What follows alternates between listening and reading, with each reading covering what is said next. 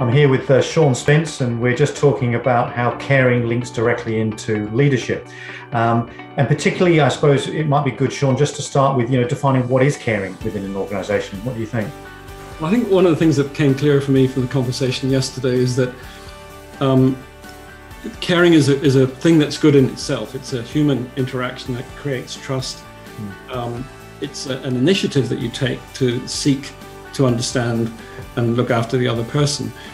But when you're in a position like a CEO, you've got this dilemma that the whole system needs to do something like that as well. And one of the participants said it's extremely powerful when you see the CEO's narrative around care integrated through the organization, and everybody's aligned, and it produces this incredibly powerful culture.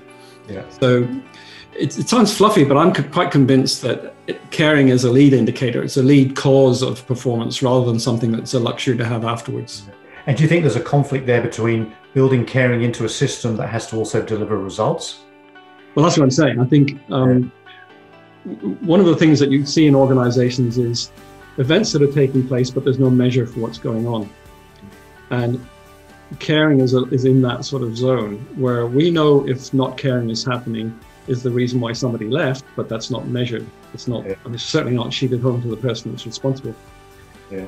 Whereas caring also doesn't seem to have any measures around it, yet when you do it well, you find the organization performs well. And we had a lovely story about two organizations where one of the participants had been involved with. Yes.